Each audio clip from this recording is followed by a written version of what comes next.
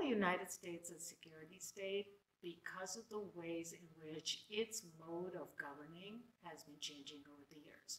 So what I see is that in the US, over many decades of neoliberalism, the state has retreated from its mandate and from the way that it legitimizes itself by providing for its citizens, by instead doing what I call securitizing them.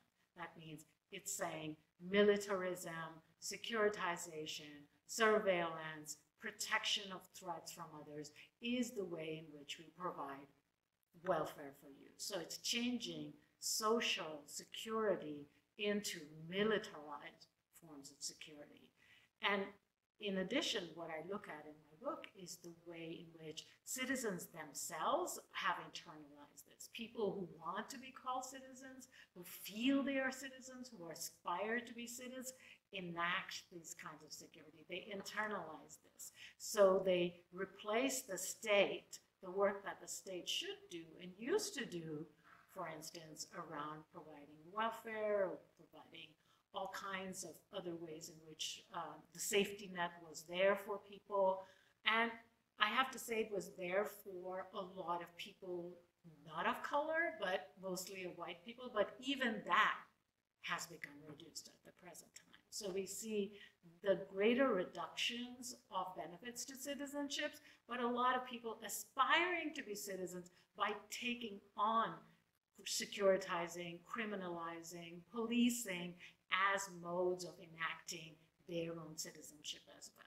So the security state is not just what the state has become, but the way in which citizens themselves see what they are as citizens of the security state.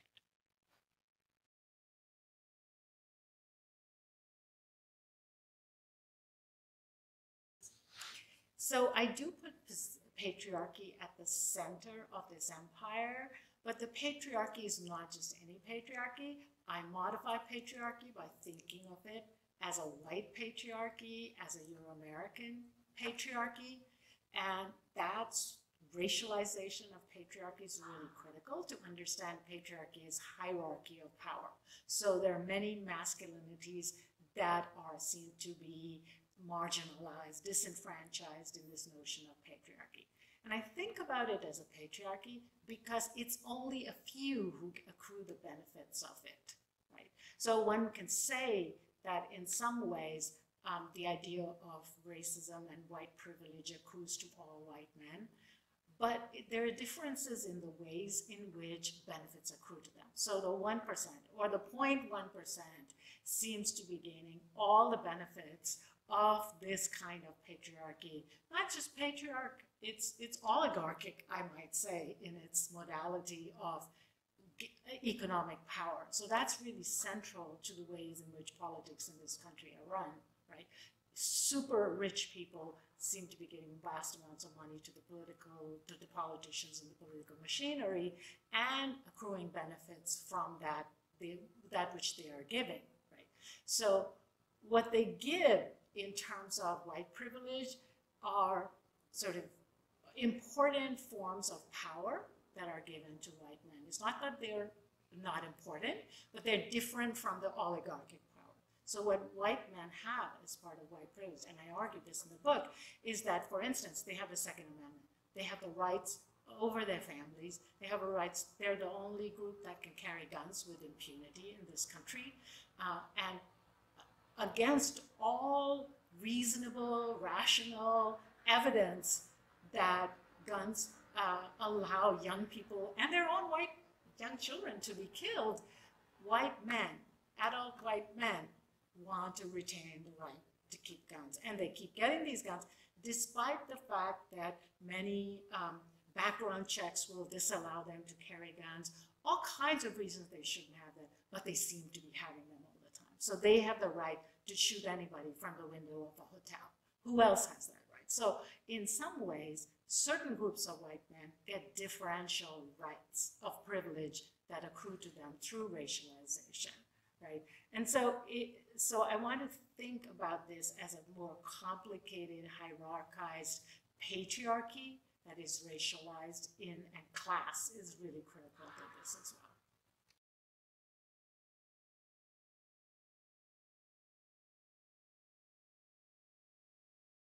it seems apparent as a paradox that security and humanitarianism are two distinct and diametrically different modalities of power and governance, but I see them as complementary, that they work together for maintenance, for people trying to maintain their presence as citizenship, their participation in the American, ideal of the empire as well. And the way that this links to the question of security is that, again, what humanitarianism does is it evacuates welfare. It evacuates rights. It takes away all that modern states were supposed to give to all their citizens. It takes away all the logic of even the international regimes and the treaties that the U.S. has signed. The U.S.'s history around treaties is not that great. But what it does is that it replaces the power of the citizenry, of democracy, with the power of the wealthy. And these are really wealthy white men. And so what philanthropy does is when we see really, really wealthy people as philanthropists, as humanitarians, what we then end up doing is justifying their ability to have that much money, their ability to extract that money profits from people. And what they do is then they evacuate democratic rights, right? So what they decide, philanthropists, rich philanthropists in our country decide who gets welfare and who doesn't, what democracy means and what it doesn't mean. So they seem to be justifying their own existence, their own extraction of vast profits, and these profits are on a scale that is unfathomable to ordinary people among us. And this is when you see Jeff Bezos or Bill Gates justifying their existence by saying they are philanthropists, you have to ask, why are they allowed to have that much money? What is behind the kinds of systems of extraction, of taxation that allow these to happen? And in fact, what then that humanitarianism contributes to, because it cannot replace the welfare state at all, what it contributes to is greater inequality and greater disaffection, protest movements, struggles that then have to be repressed by militarization, by securitization of people. So we see greater policing being directed towards putting down protest movements, going after Antifa, protesters, all of those people. So I do think that these two modalities of power are very complementary. They work together.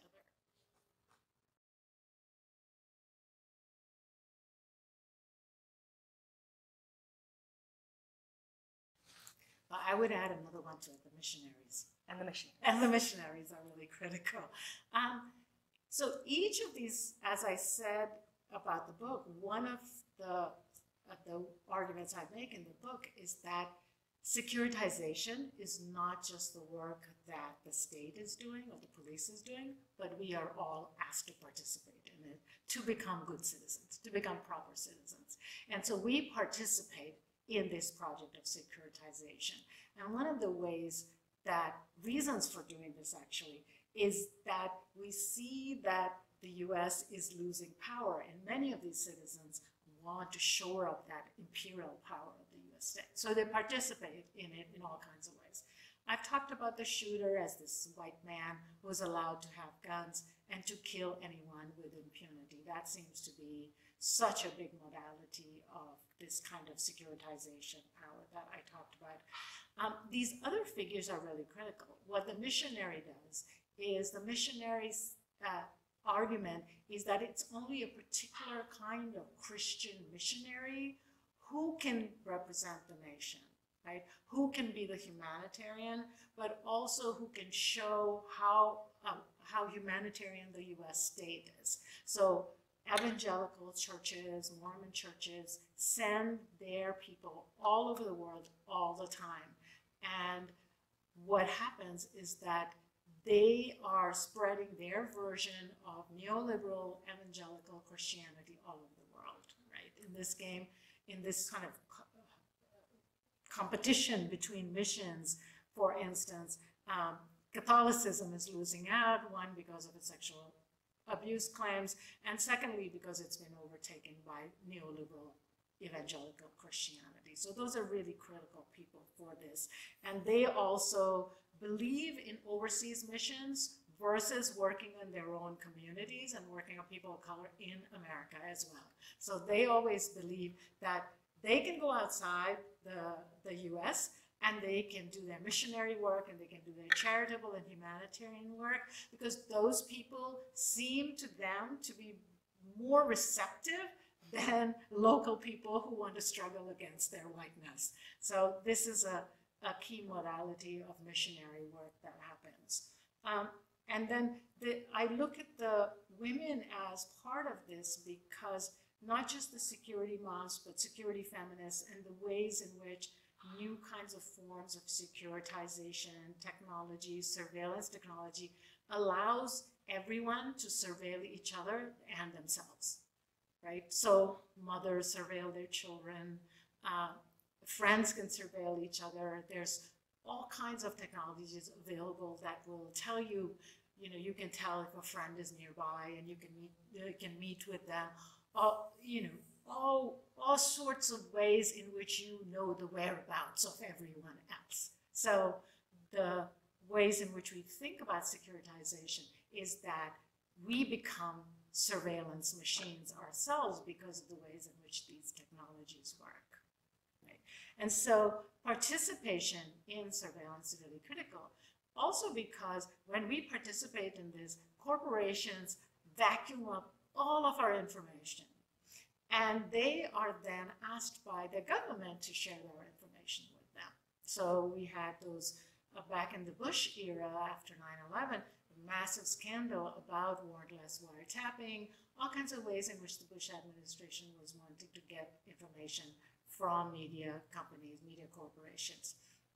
And they still do that because I look at the ways in which the laws to protect us against that are so weak that they are absolutely ineffective. So I look at the ineffectiveness of these laws as critical to the machine of surveillance, that all people who want to see themselves as citizens have to be participants in it.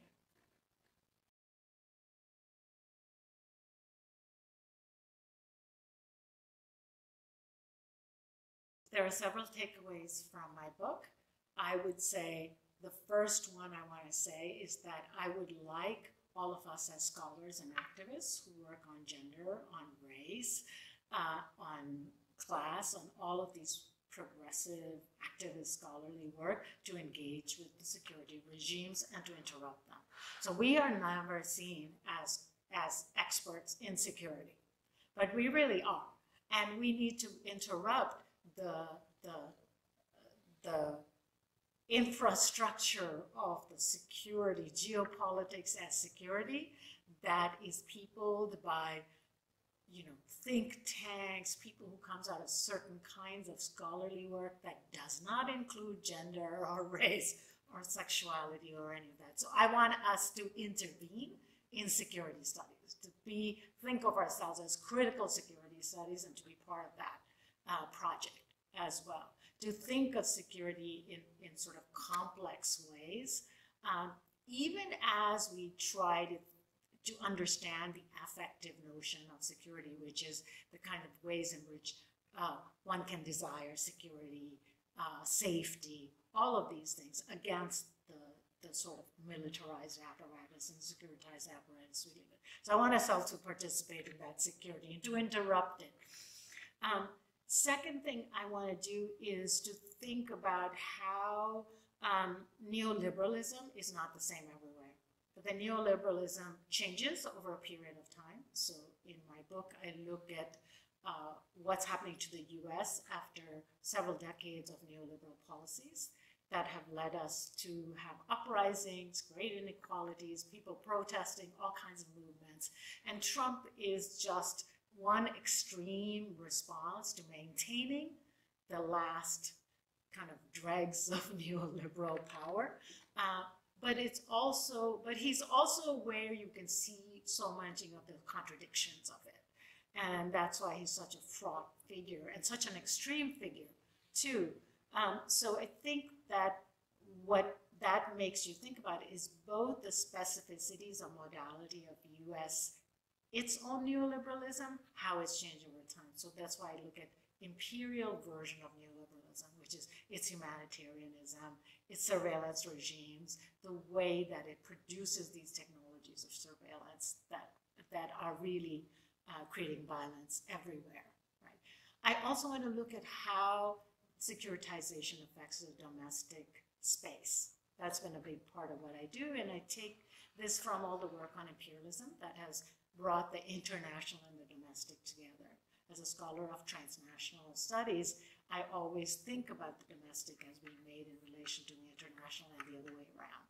So I want to think about those those spaces together. So I look at the ways in which the wars that are ongoing affect what goes on in the US, and the ways in which racialization, policing, and all these things affect international relations too. So that two-way street of that. The other thing I want to say on a very everyday way is that we ought not to be so fearful. That surveilling each other, surveilling our friends, surveilling our children is not what we should be doing. So it's an anti-fear, anti-surveillance project, which really looks at the ways in which surveillance is produced through all kinds of these new bells and whistles and products that are being sold to us. And they always promise that we will have greater protection, greater security, greater surveillance, and that never happens. So we keep buying more and more products. So the commodity part of this is really critical to think about how the economy works in terms of selling us commodities of security and how important that has become in a securitized regime, right? The last thing I will say is that I also, with a lot of other scholars who have worked on this, I want to argue that humanitarianism and philanthropy are not the answer to the world's problems, not the answer to inequality, not the answer to poverty, not the answer to racism, not the answer to any of that.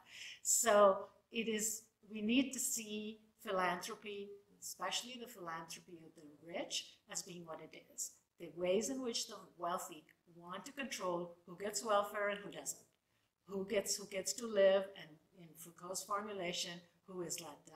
So we need to see that for what it is, right? But we also need to see the ways in which the logics of humanitarianism are being part of our everyday lives. The ways in which we are asked to volunteer, to do all kinds of work that is unpaid and unremunerated, that takes away from our time. The technologies that ask us to work all the time without pause, with no time off, and they attract us, in fact, to do that kind of work, right? So we need to understand, I think, the modalities of corporate products, commodifications, imperialism, and securitization as producing these kinds of new sorts of citizens. But at the same time, we need to also see the forms of repression, securitization that come down on people who protest this. So I see also this as an era of great protest. Right?